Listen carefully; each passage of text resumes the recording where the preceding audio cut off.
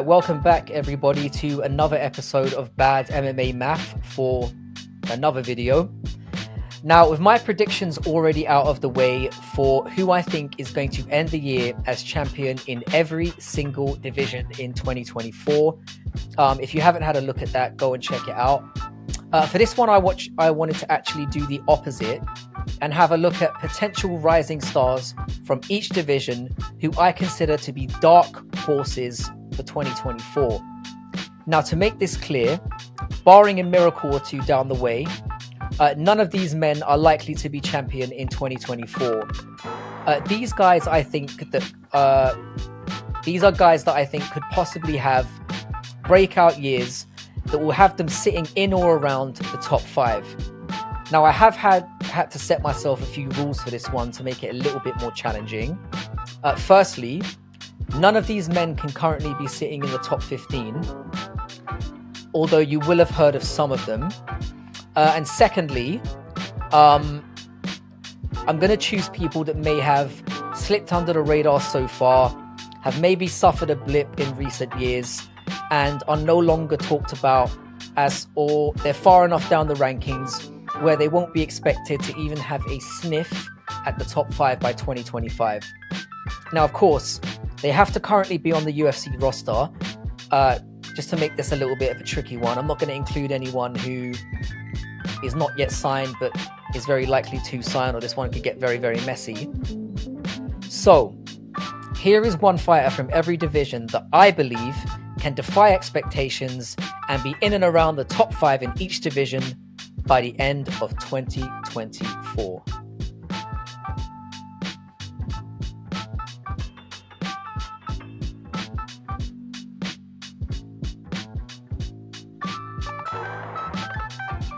All right, so looking at flyweight first, my pick is a guy that only made his debut back in August of last year, where he made really light work of Ode Osborne, and that's a man by the name of Asu Almabayev. Let's have a gander at what makes this guy so dangerous.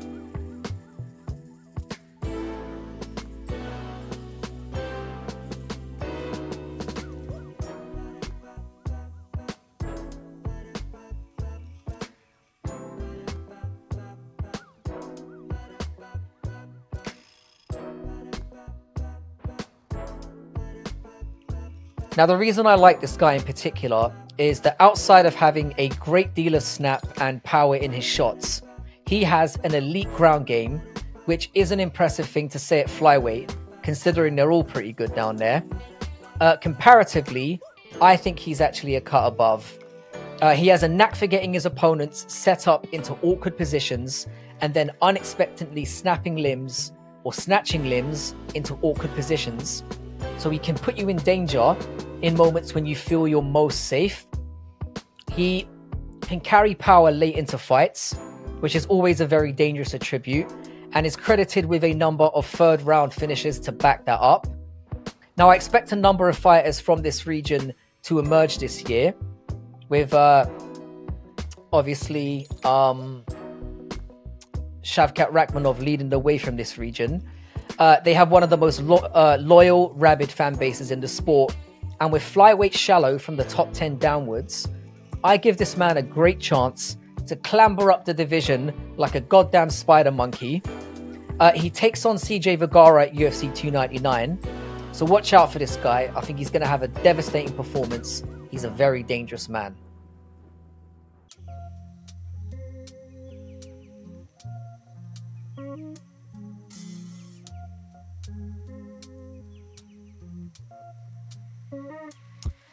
All right, so bantamweight. And the guy I've chosen to potentially make a splash at bantamweight is one that very much falls into the coming off of a small blip category that I alluded to earlier. Fighting out of MMA Labs, I've selected Kyler the Matrix Phillips. Let's have a little look at what tools this guy brings to the table.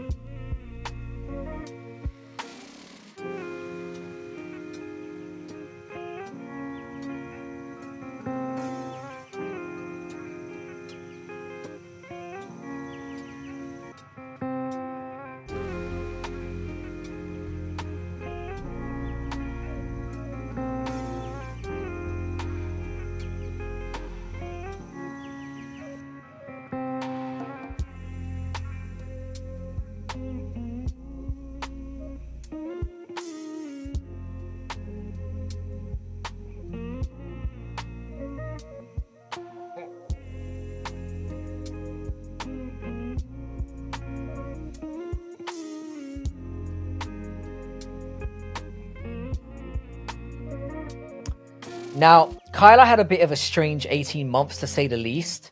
He lost a really close fight with Julian Paiva, a very close one, and was given a USADA suspension, which collectively worked together to curb this man's hype. It's easy to forget that the guy before had a very convincing win against Song Yadong, who is close himself to getting near title contention. What I like about this guy is his ability to use distance really beautifully and to land unorthodox strikes from really unorthodox positions with incredible accuracy. His takedown defense in a division where you need to make it ripples, and he's special to me for being pretty unpredictable in his nature. Now, he recently got back on track with wins against Rojo and Barcelos, and is also slated to fight Pedro Munoz, also at UFC 299, who I expect he will actually be an underdog against. This is going to be a tough test, but I expect him to cause a shock and propel himself up the rankings with a very good win. So look out for this man, Kyler Phillips.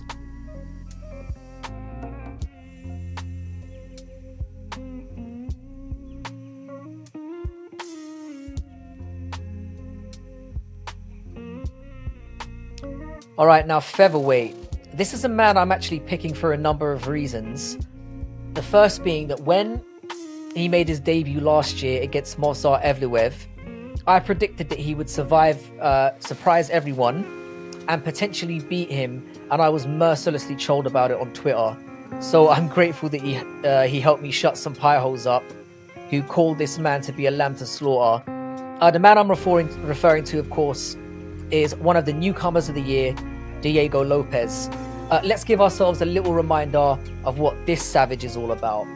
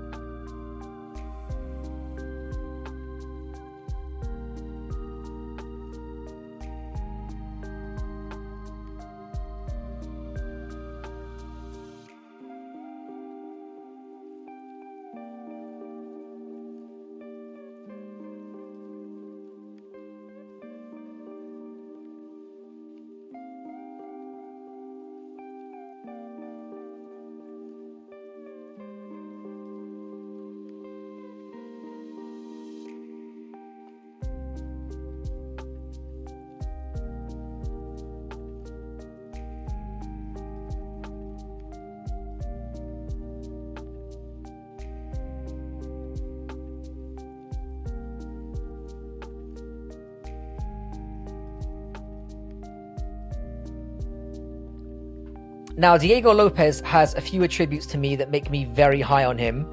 He's got really good movement. He can knock your head clean to the moon. But what kind of pushed him over the edge is that he is massively big and powerful for the division. He's a really hard guy to get down. He's got really slick trips and pulls when he's pulling things to the ground himself. And even if you do on top of him, he's not going to lay in guard and start pissing his pants. He is going to terrorize you down there to the point that you're probably going to regret having taken him down in the first place. And he does it all rocking a mullet without looking like a total mong. So he deserves bonus points for that. With featherweight again being a little weak between 10 and 15, I expect him to bag an opponent in this region that he will starch and propel him into a top 10 fight at the midpoint of the year. I think he'll bag another win at that point and find himself sitting near the top 5 by the end of the year. With his all-round ability, he will represent a nightmare for anyone in this division.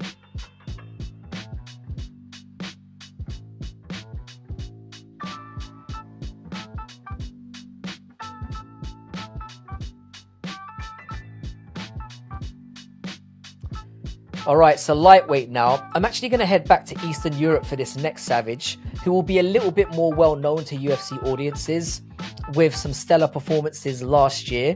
And that man is Polish power keg, Mateusz Rebecki. If you haven't had the pleasure, let's take a quick look at this man's highlight reel.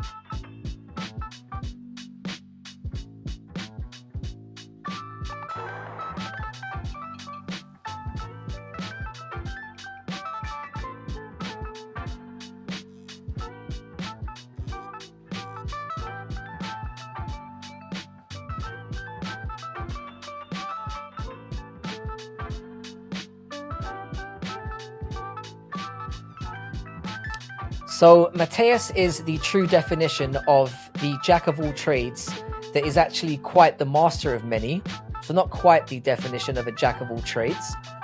He started out with a BJJ base and has brutal boxing and straight punches that make him legitimately dangerous. What makes this man stand out a little bit for me though is not his takedown game, which is great. It's not his power, which is also great. It's not his cardio, which may actually be the only weakness that this man has. Can't really be described as crappy, but he does gas terribly and usually spends the fight beating the hell out of his opponents so badly that they're clinging on for dear life and have no opportunity to capitalize. For me, it's the way that this man utilizes leg kicks. He just batters away mercilessly, letting absolutely nothing deter him. Now, as Rogan won't shut up about, calf kicks are a nightmare, and very few deliver them with the ferocity and relentlessness that this man does. I think if he finds himself, he finds himself sniffing around the top 5 with 2 nice wins by the end of the year.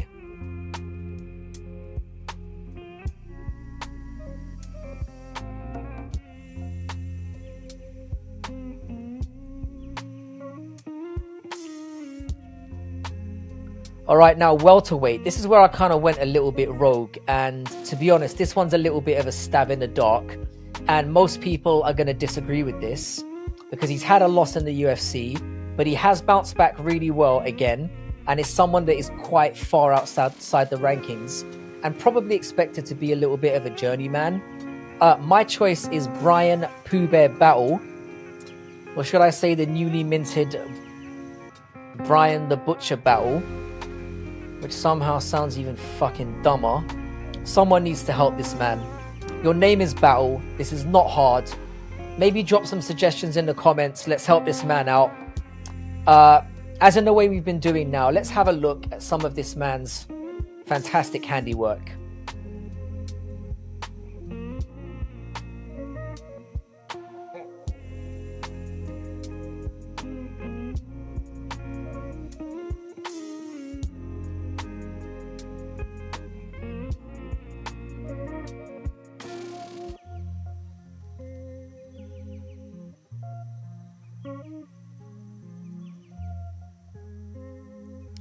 Now, this one, I admit, really is a wild card because he did get annihilated by Renat Fakhretinov, I believe. But genuine talent outside the top 15 is pretty sparse. He's looked much improved in his last 2 bounce-back wins. Is absolutely massive for the division and is, again, pretty well-rounded and powerfully oversized for this division. He has a really solid cardio base, and I'm basing this pick on him continuing to show the forward steps he has been taking in his last 2. I'm actually a great believer that losses can be the best thing for up-and-coming fighters to go through. He does have a weird body type, though. Just picturing him in my mind. You know, he's got that fabled fat, skinny body that Nate Diaz made famous. But yeah, look out for Brian Battle. I think he's going to have a very, very good year.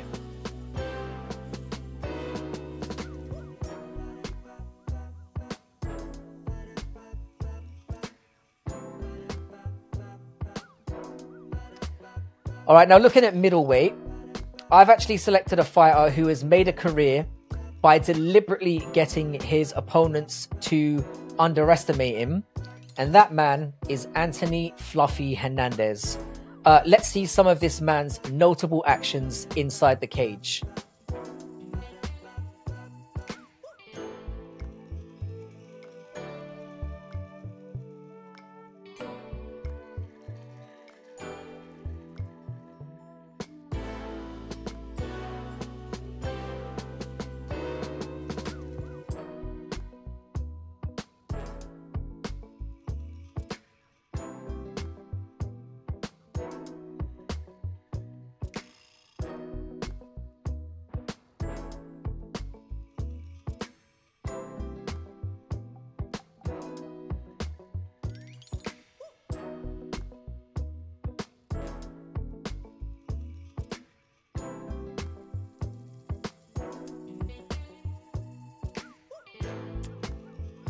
Alright, so why am I so high on Anthony Hernandez?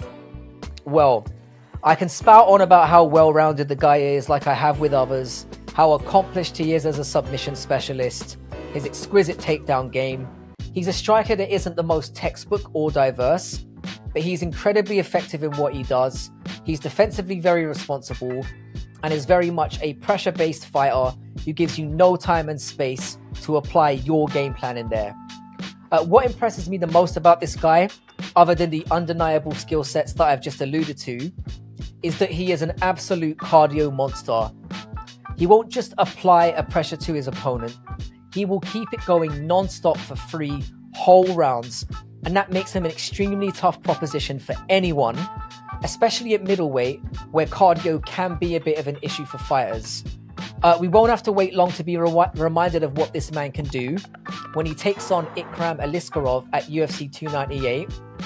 Many would have expected to probably see him on this list instead, and he will probably go in as a very sizable favourite against Fluffy. But I'm going to call this now.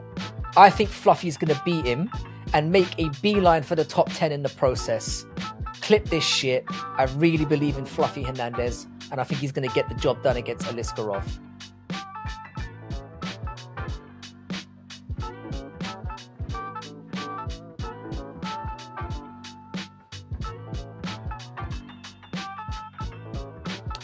Okay, now again, light heavyweight is a little bit thin outside the top 15.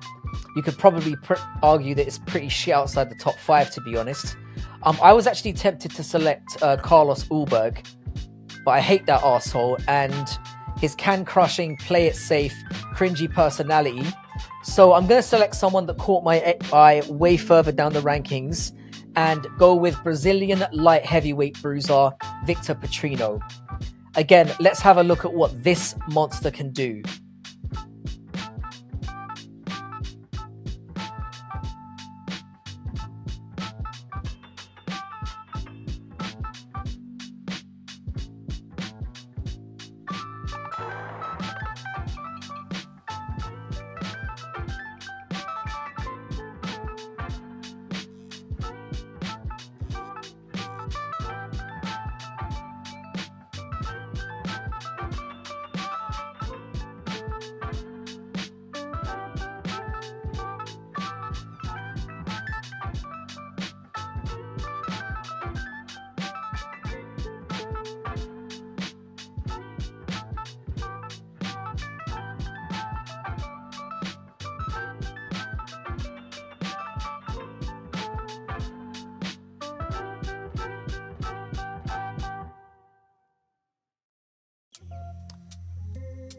Now again, I think, as is illustrated, I think pretty damn obviously here. Petrino is a decent striker that can knock your head clean off. He uses boxing and kickboxing. He mixes strikes up intermittently with slick head movement and a very high guard. You know, I like defensively responsible fighters. So he has a style that makes him very tough to hit and a range of weapons that make him very unpredictable and therefore very dangerous. But what I like about this guy more than anything is how he uses trips and raw power to aggressively take people down and then aggressively smash them into mulch on the ground. When he needs to, he displays a power in this division that is quite rare to witness by effortlessly picking up and dunking absolutely massive opponents and Hulk smashing them into the mat. His entries are good, his counters are well thought out, he's shown an array of ground attacks that make him scary to play with down there too. He's latched up limbs, got rear naked chokes in his career. He's quick and powerful, he can crack moving forwards, he can crack moving backwards, and I expect him to notch a win outside the top 15 and at least another impressive win in the top 15 to set himself up for a run in the title in 2025. I mean, for God's sake, people have been sucking off Khalil Roundtree, and this man would absolutely smash him.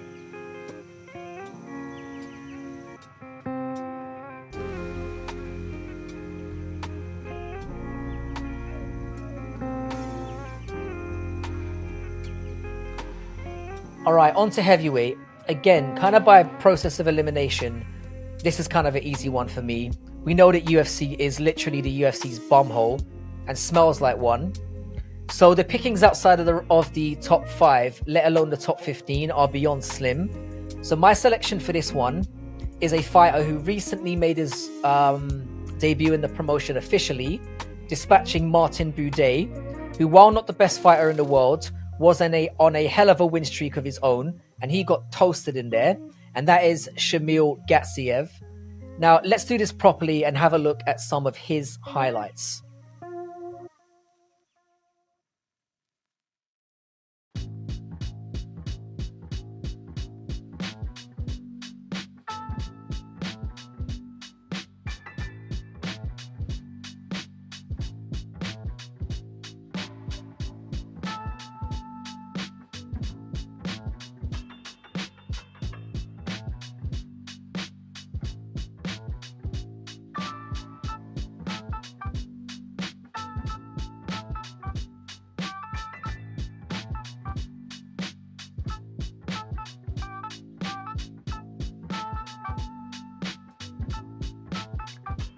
Now, outside of being a very compassionate individual, as you could see in that replay, that doesn't attempt to immediately turn his opponents into ground paste when he clearly has them beat, Shamil has a really well-rounded skill set in a division that is extremely underskilled below a certain point. He has fantastic head movement. He hits like a truck from awkward angles and has a really excellent knack of patiently applying effective grappling and ground and pound to get the fight done and dusted. He never lays and prays. He brings an immense forward pressure, and for some reason, when this guy hits you, it causes his opponents to freeze. Will he be the heavyweight champion of the world? Not as long as Tom Aspinall is around, and I don't like that matchup for him. But I can see him having really interesting matchups with anybody in the division outside of that. So for that reason, my pick for dark horse in the heavyweight division in 2024 is Shamil Gatsiev. Alright, so as always, do you agree or disagree? Is there anyone you might have rather seen? Of course there will be. Thanks to all of you for tuning in for another one. Like and subscribe and share, and I'll see you all for the next one. Got a lot lined up this week that you're going to absolutely love. Have a great one. Peace.